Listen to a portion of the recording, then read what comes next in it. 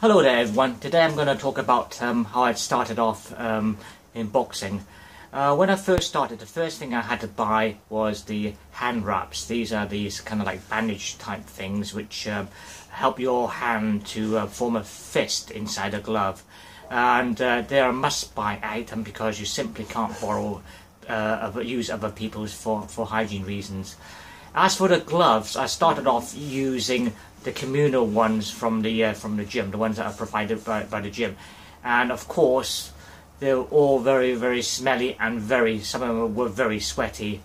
But after a while, I discovered I had after using different types and different sizes, different weights, I discovered I had a particular favourite which I went for all the time, and then from that I bought that particular pair online, so I wouldn't have to use anybody else's.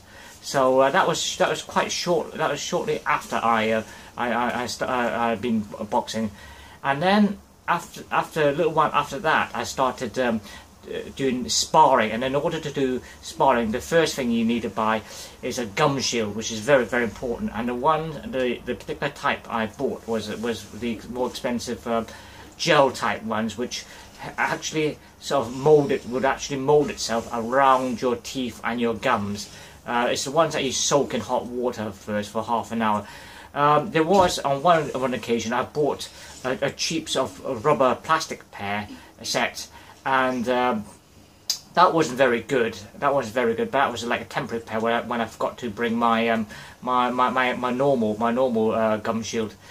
And then after that, as you might know from a recent YouTube video of mine, I bought my first pair of boxing boots, and that's made a huge improvement in my footwork, and also helped me in my sparring because the grip on boxing boots is a lot better than using your normal trainers and your running shoes. So I tend to stick to running with my running shoes and stick to boxing with my boxing boots. So the boxing boots are quite a good investment.